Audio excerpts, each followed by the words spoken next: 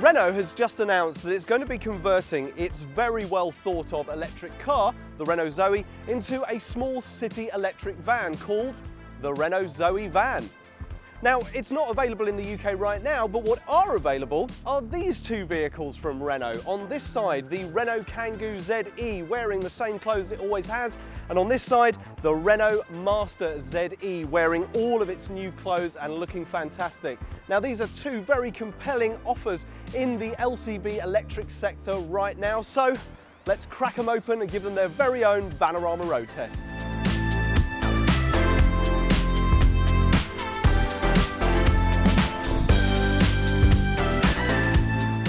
Before we get started, I sincerely hope you enjoy this video, and if you do, don't forget to like it, subscribe to the channel and click the bell to get notified whenever we post new content just like this. And if you are in the market for a brand new van, car or pickup truck, whether that's electric or diesel engines or even petrol engines, don't forget to head to vanarama.com and check out the deals. Now, with all that said and done, let's start at the front where we usually do. Okay, so let's start with the Renault Kangoo. Well, it looks exactly the same as it ever has, with the big black plastic front. There's a little bit of chrome detailing, but if you head around and look at the side, you'll see it's quite a generous vehicle. It's also got two side sliding doors, and at the back end you've got two doors as well to access the loading bay. Very nice, very functional. And on this side you've got the Renault Master with its all new look, and just look at that front end, all of that lovely chrome. It looks the business. This vehicle is designed to carry big, heavy, bulky loads all over the place, and this one over here is for those lighter loads and pricing gigs, I guess. That would probably be a really good way to use this vehicle. So there you go, that's what they look like. You've got the big van on one side and the small van on the other. Let's crack them open, let's get in the cabins and see what we're dealing with on the inside.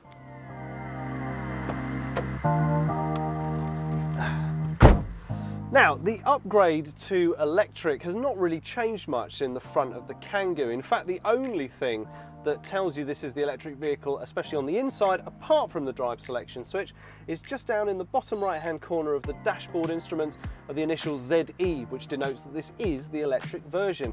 Apart from that, it's the same old comfortable, hard black plastic, durable fabric interior that you know and love from the Renault Kangoo. And it has that sort of trademark sweeping dashboard that goes all the way to this great big windscreen that feels like it's about 2 miles away from you. It's a really nice interior. As I said, the seats are very comfortable, the steering wheel is very nice and easy to use. It actually has begun to get a little bit sticky in the hot weather, but that's just because I've been touching it, so don't you worry about it. I'm a bit of a tree frog myself, so I think you'll find that the steering wheel will be no problem whatsoever. Now, one thing that did jump out at me is the comedy little stalks either side of the steering wheel. They're still here, the very little fiddly little switches, but you know what? They are really tough and durable, and they're not going to break anytime soon. The instruments on the dashboard are also very clear. You've got some nice storage on the top of the dash above the climate controls. Below that, you have a CD player, but you do have an aux-in cable socket right here, and you do have a USB charging point. This is the drive selector switch, very nice and comfortable to use. Just remember that in the electric version, drive is down. All the other ones are above drive, so you pull it all the way back to put it into drive. You've got a very tough handbrake down here, very nice and easy to use. And then apart from that, you've got some cup holders here. You've got your very nice and generous glove box down here. You've got excellent door storage, and you've even got somewhere to hang your coats. So there we go. It's basically the same interior that the Kangoo's had for ages. It's all here, functional and very comfortable. Let's go and see how the Renault Master ZE stacks up.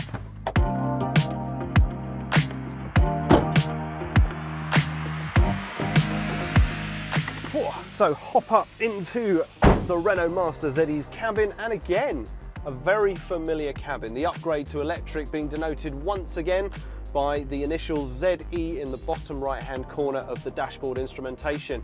It's a really nice, comfortable interior, as you can see, with a nice bench seat for your 2 passengers and a really nice, comfortable driver's seat with very, very nice armrest. I'm going to stash it so I can show you some other bits. The steering wheel is again comfortable and functional. There's no controls on it, and just behind it are those lovely little comedy short stalks. But again, very tough, very hard wearing, and very easy to use actually, despite their shortness. I was going to say lack of length, but shortness I think is exactly the right term to use. The dashboard instrumentation itself is very good and very clear, and above it you've got some storage bins all across the top of the dashboard with cup holders on either side, which is great. Storage in here is actually almost everywhere. You've got it above your head, you've got it on top of the dash, you've got a little table down here, you've even got very cool storage in the doors. You've got little pockets up the top and you've got bigger bins down at the bottom. Moving across the dashboard, you've got one of my favourite features. Do you ever find yourself sitting on site wondering what to do, or having a sandwich and trying to watch stuff on your phone with one hand and eat your sandwich with the other? Don't worry about it. Boom! They've got a device holder mounted in the centre of the dashboard with these nice adjustable arms and rubberised back to hold it in place without scratching it. It's absolutely fantastic, and if I can recommend a film, I would say Groundhog Day, because Bill Murray is a revelation in it. Just below that, you've got an upgraded media center. There's no CD player, but you do have MP3 and Bluetooth connectivity. You've also got the same aux-in socket here and a USB socket right here to charge your devices. Underneath that, you've got some blank buttons and your eco mode button, your hazard light button and your locking button, and then you've got your climate controls for your full AC, which is cool to see. Haha, cool, very good pun. Well done, Tom. Chalk up that one. Okay, below that, you've got a nice little storage area with a 12-volt socket and a cup holder. Your drive selector switch is just to the right of that, and that's in a very convenient place mounted up on the center console, right in front of your handbrake here. Tracking along to this side, you've got your glove box, and again you've got some little storage entry just down in the left-hand side. You've also got some hooks up here for your hoodie or your jacket or your high-vis jackets. It's a great, great cabin. There's no compromises made here in the upgrade to electric. I absolutely love it. They've done a really good job. I also just quite like the little chrome trim around all of the vents. They've really set it off very nicely. So there we go, two great cabins. Let's get into the back end of the Kangoo and see if any compromises have had to be made there.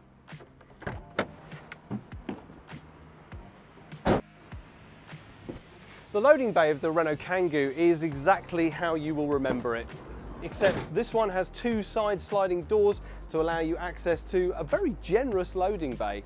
Now, thanks to a bit of studio magic, all the facts and figures, the stats and dimensions will be appearing on your screen along with payload, which is of course all important.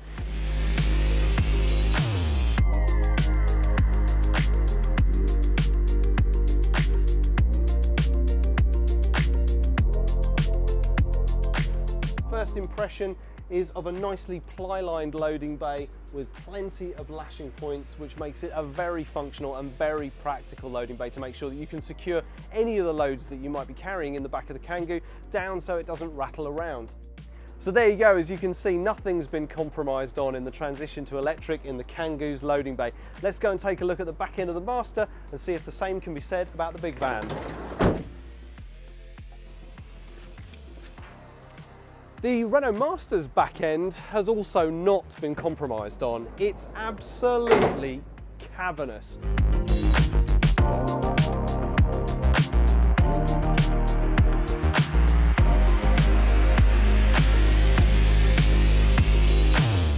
Now, I'm a big fan of nice ply lining, and this ply lining is some of the nicest I've seen in a long time. It's even on the back doors as well, which means you've got plenty of opportunities if you want to stick your own racking and loading solutions in there as well. The ply lining is great and comes as standard if you lease from us, and there are also tons of lashing points and bungee points as well. It is the perfect practical big van loading bay. I can't really say too much else apart from the fact that I do have to draw your attention to the fact that there is LED lighting right here by the side door, and there's LED lighting above the back door as well. They really have thought of everything.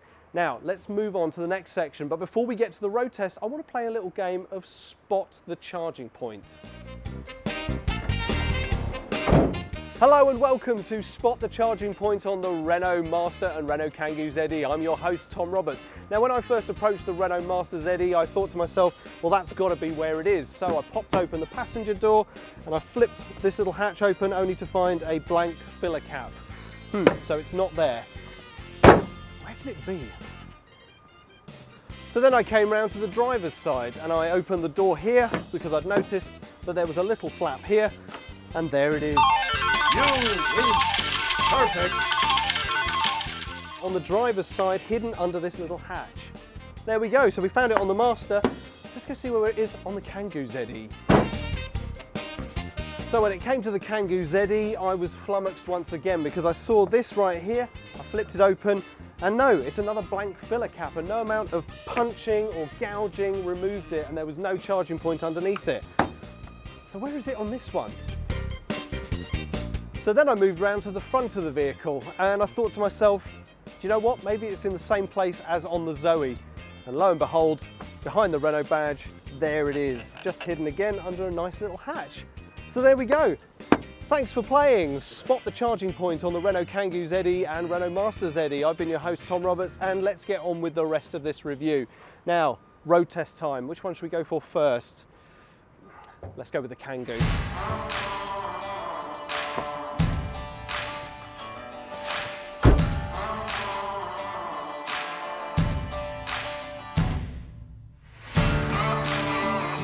First impressions count for a lot.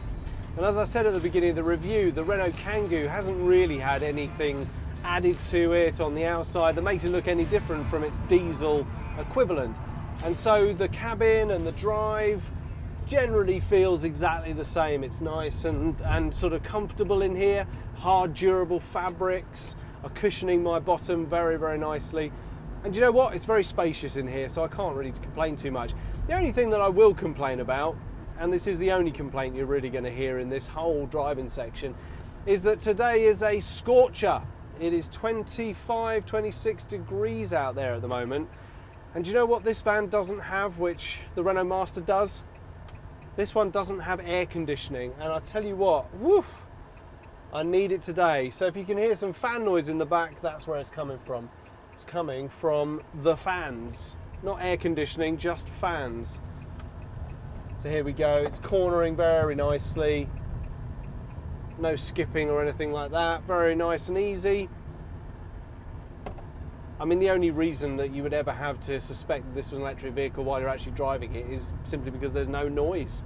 It just feels like the diesel equivalent, hugging onto the road as it always has. The Renault Kangoo is certainly intact in its ZE format. Probably just one thing I'd say about the braking actually, it's very keen. Doesn't take a lot for them to engage. I push my foot down maybe 3/4 of an inch and it feels like a full lock. Oh! And you know what, there's not as much acceleration that you'd expect, but hey, it's a short hop van with a 124 mile range. I wasn't expecting it to take off like the Millennium Falcon or anything like that. Gotta say, very nice and smooth drive. Acceleration is smooth. Road driving is smooth. I mean, smooth is basically a word that you could suffix to the end of this. The Renault Kangoo ZE Smooth Edition. So let's have a look. I've started off this test ride with 91 miles of predicted range. Let's see what happens when we put it through a few corners and a few straights and a few speedy bits. So we're going to do the usual Vanarama test track. As I said, nothing really much has changed. The Kangoo itself has been in an electric format for quite a while now. It's got a really nice sweeping dashboard. The windscreen itself actually feels like it's quite a way away from you, and the end of the vehicle is actually quite away. You actually feel like you're sitting in the middle of this vehicle with so much in front of you and so much behind. And that's not a bad thing. It does make you feel quite safe. Roundabouts are no hassle either. I would like to see a little bit more acceleration available to you when you're going around a corner, because actually you don't feel, like I said, this is quite a smooth vehicle to accelerate away in. And it just doesn't feel like it's got too much guts beneath the surface. It's one of those at-speed vehicles, if you ask me. But here we go. So we're into a de-restricted zone right now. Hopefully the car in front of me will pick up, you know, some speed because it is de-restricted.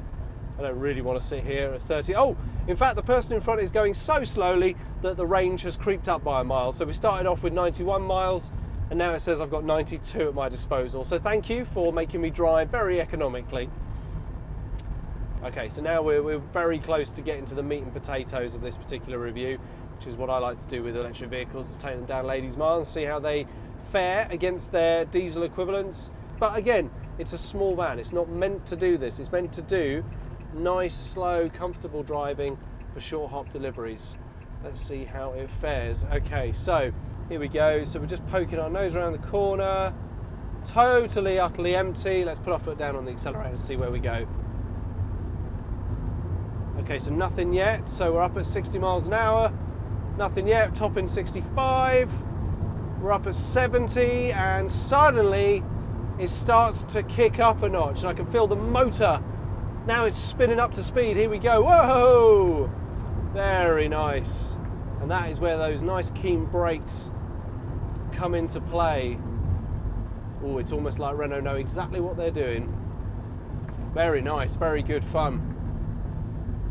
Yeah, that'll do me. I'll buy that. Yeah, fair play. I wonder how the big van's going to handle that. This is one of those electric vehicles that isn't suffering from some of the same problems that I've encountered with others. If I turn the fan off, road noise is really, really minimal. And maybe that's because I'm in the middle of the vehicle, the wheels are a bit further forward. I just don't know, but it's so quiet. It's just nice and ergonomic. There's nothing really to complain about, really. There's nothing to write home about, really, either. It's just a very functional cabin. A little bit of comfort, a few bells and whistles. It's nice to see a USB socket to charge up my phone. Nice to see an aux in as well, in case I want to use the phone as an audio device. Because, of course, the connectivity in here is not as cutting edge as you might find in the Master, or at least I'm expecting to find in the Master. I know it's a light commercial vehicle, so this criticism comes with so many caveats that really you should just ignore.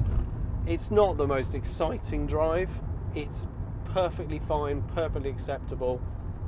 It's exactly what you want from a short hop. And look at this, we've been driving out apparently for, well, I've been driving this vehicle now for almost an hour, and 85 miles I've still got range-wise. So it obviously means that I've been driving nice, economical, but then again, that's the point, isn't it? This is a short hop vehicle. It's about doing those little runs out and about. It's not about winning land speed records. It's about thinking about this vehicle as a functional LCV, as a functional member of the commercial vehicle fleet on our roads at the moment. And it's perfect. So there we go. So if you're looking for something that's nice and quiet, apart from the fans, nice and comfortable to drive, where you won't have much range anxiety and you want to be an early adopter, Renault Kangoo. Good place to start, if you ask me. Really good place to start. Feels like you're driving a Dodgem at the fairground, but there's less likelihood of you getting clonked in the back by some lunatic.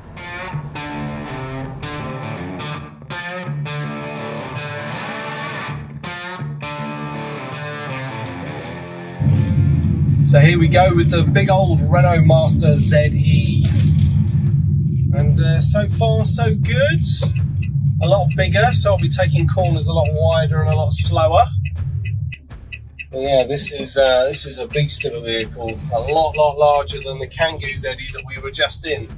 So we're in the Renault Kangoo ZE. We robbed ourselves back a couple of miles in range right from the start. This one is already dropping very quickly, so we're already down to 69 miles, and I haven't actually driven a mile in it yet. So maybe that's how I'm driving it, or what? I'm not quite sure, but. Again, I wouldn't put too much worry into that. We're still around 70 miles to go, which we're just going to take it out for half an hour or so. So the visibility is excellent. In fact, I can see for miles. It's just so cool. And I know that the front is very snub-nosed, so I can feel that I can see the end of this vehicle absolutely no problem.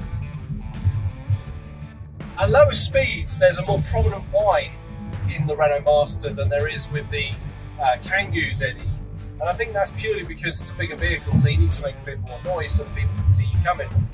Now we're stuck in a bit of slow traffic at the moment, but that's no hassle. In fact, the range is stabilised at 69 and it hasn't moved. We've been on the road for a fair few minutes now. Acceleration is no real issue as well when I've had to encounter any need for it. It just seems to pull away absolutely fine. This is less like sitting in a Dodgem though, and this is much more like sitting in the front of a transit-sized van. It feels big and it feels quite powerful. Again, because it's covered in cameras, I keep getting the odd look. And that might be because it's covered in cameras, but actually I prefer to think that Renault have done such a good job with the front end of this vehicle that people are turning their heads to have a look at it.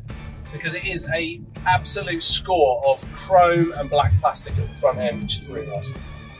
For me, it's quite exciting. Going from the Kangoo, where I'm sat in the middle and I was getting all hot and sweaty and stuff like that, to be sat in the top of this vehicle, and that's what it feels like. You feel like you're sat at the very top of this vehicle, which is very big and very comfortable to sit in. But you feel like you can just point it in whatever direction and you can put your foot down on the accelerator. I've got to say, there's a bit more pickup in the front of this van when you put your foot down on the accelerator than there was in the Kangoo ZE.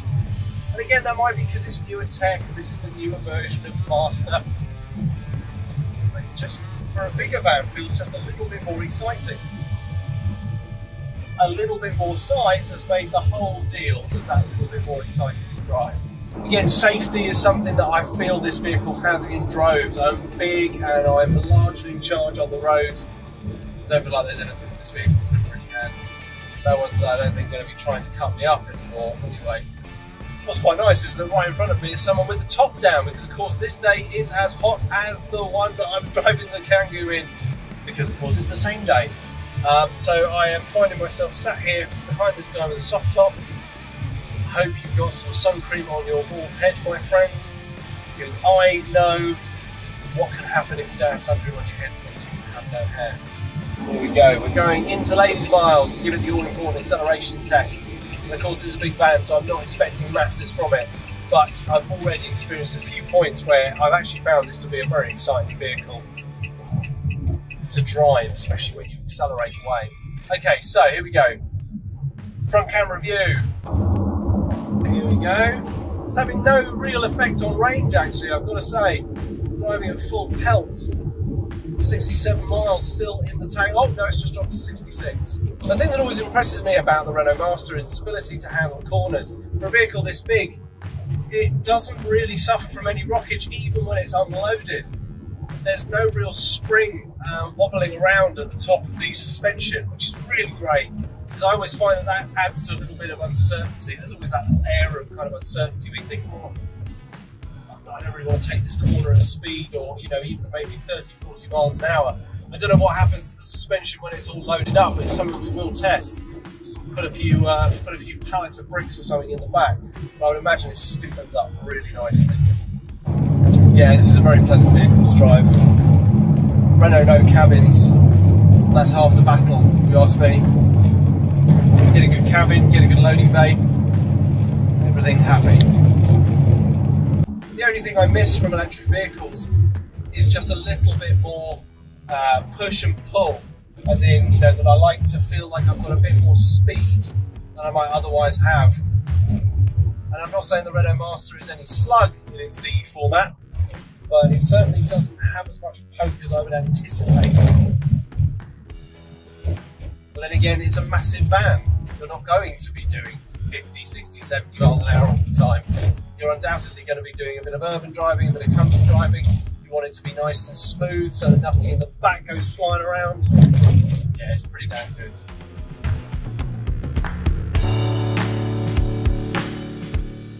So there you go, the Renault Kangoo ZE and the Renault Master ZE given their full Vanarama road test. And I've got to say, these are two excellent electric vans. You've got the Kangoo on one side for the short, hot, light loads, and you've got the Master on the other for those larger, more bulky loads. And they do their jobs excellently. Now, this whole review was inspired by the fact that Renault have said they're turning their electric car, the Renault Zoe, into a small compact van. And if you think about it, compact van, small van and large van. All we need them to do is to let us have the Renault Traffic in an all-electric version, and Renault will have one of the most comprehensive ranges of electric LCV available in the sector. And for that, I have to say fair play to Renault, and check out the deals at vanarama.com.